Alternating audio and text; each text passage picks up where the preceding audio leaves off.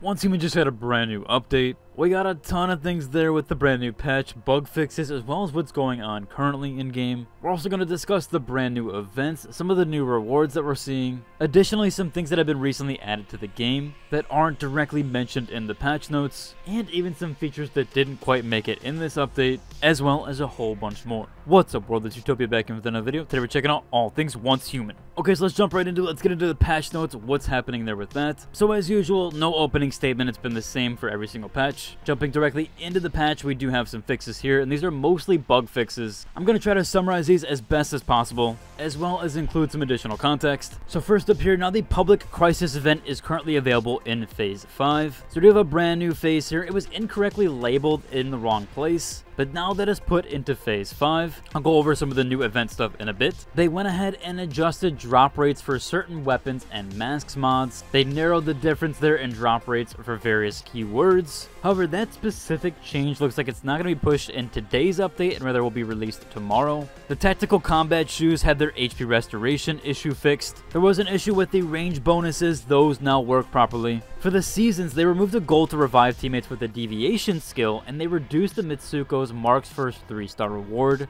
That's intended to apply for Phase 4 currently, so it should be a little bit easier to get the Star Crom. So with the removal of that contract, it now should be a little bit easier to complete that goal. I thought it might have been intended to use Dr. Teddy, which it does seem like that was the case, that you had to use Dr. Teddy to actually revive a teammate. Seems like they removed it because it was a bit convoluted there. But yeah, you had essentially used Dr. Teddy, but most people were using adrenaline shots, I assume, so it's hard to communicate that, and just overall not a very good challenge. The explosion effect temporarily won't damage dummies. They have a fix pending for this, but again, this will not be in this current update. There was an issue with Star Crom dropping, and they've improved the clarity of drop locations and interface prompts. This was regarding the territory purification gameplay. They've apologized here for the inconvenience, but hopefully this is the last time they have to fix this. Please do let me know if you're still having issues there. I know even at the last fix, people were still having issues, but I haven't seen anything on the Reddit, so I am curious if people have had issues currently, although we still need time for this to kind of process and people to play the game. Vehicles have now been fixed on getting stuck in public world areas, although it looks like people are still having issues here with that. Although these patch notes were posted after a lot of these concerns here, I'm not exactly sure if people are still having problems with it, but it seems like people were getting stuck when entering and exiting public event areas. Again, it's noted in the patch notes, so I assume this has been currently pushed and fixed. Although it seems like some people are still having the issues here that you had to Alt F4 out or even teleport to your base. It seems like the developers are aware of this bug overall. They pushed a fix for it, but it didn't fix it overall. Again, we'll have to wait and see on that there. If there's any updates, I'll let you know if that bug is fixed eventually.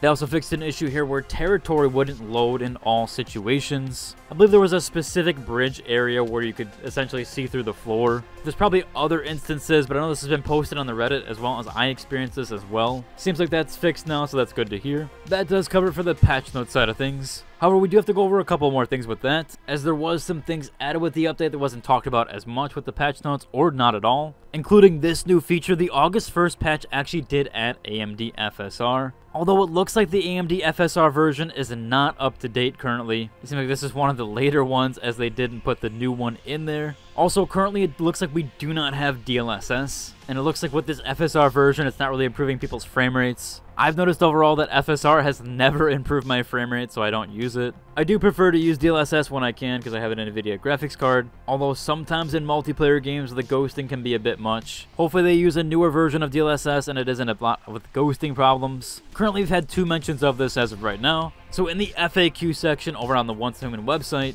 they do mention here that Once Human will support both DLSS and FSR, and that they're working hard to implement DLSS, and they expect to bring this feature to everyone in August, so we should still see the feature sometime this month. We also did have the Once Human Twitter saying that they're looking into this, although again, it was already in the FAQ section, so maybe there's some miscommunication with the social media team there. As I say, thank you for the suggestion, but overall, again, it was mentioned in the FAQ section. More than likely, we are going to get DLSS, just like we're going to get another feature, which is DX12. Now, they did also mention that they're going to bring DX12 to the game. My assumption is that this is going to come with the DLSS update as well. They did say these were both planned in August. I think we all just assumed that it was going to be in August 1st. However, there's no mention on the patch notes, and we don't have any mention from the social media team or anywhere else. But again, they mentioned this before, so we should be seeing DX12 sometime soon. Also, we finally have another update with controller support. I've had a ton of comments on the controller support stuff. I've seen it all over social media as well, on the Reddit, everywhere people are asking for controller support. We do actually have an update here on that. The Once Human Twitter account did reply here to someone asking about controller support. They said the controller support will happen within August. And they said to please continue to follow the social media for any announcements with that.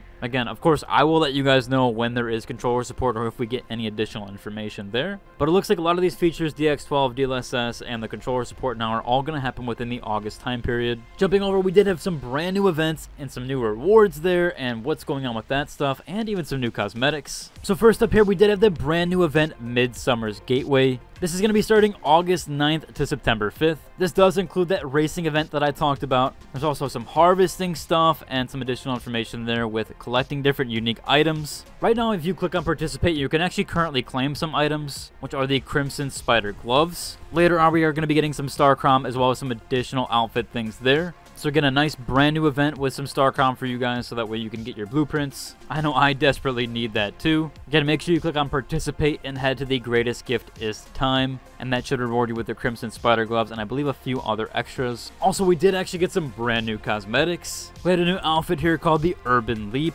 Pretty cool overall, definitely different from some of the recent outfits we've been getting. And obviously they do have the male and the female variant here. It also looks like we might be getting a new bike skin, although this is not included with that bundle specifically. And we did also get an additional weapon skin. Definitely some cool glitch aesthetics here with these weapons. I definitely like how they're changing up the cosmetics a lot and not just keeping the same tone there. They're switching it up, so this is definitely some cool cosmetics overall. Also here, we do have an update with Phase 5. So aside from the normal seasonal goals, we're now going to have community goals. And this is a lot of Starcrom that we can get. In fact, it's an additional 7,500. It seems like this is going to apply again here. It says server-wide stage task. This one that this person posted is currently for the Manabus and the Prime Wars. I tried going to the same phase screen on my game, and currently it doesn't show this for me. So I'm not exactly sure if PvP or PvE is going to be different here. But again, this is going to be tied to servers. I know some people will be a little bit upset about that, especially if their servers are not up to par here. But again, it is still kind of cool how this is tied in with the community. So we'll have to see how that plays out for Phase 5. And just an ending note here, last but not mentionable.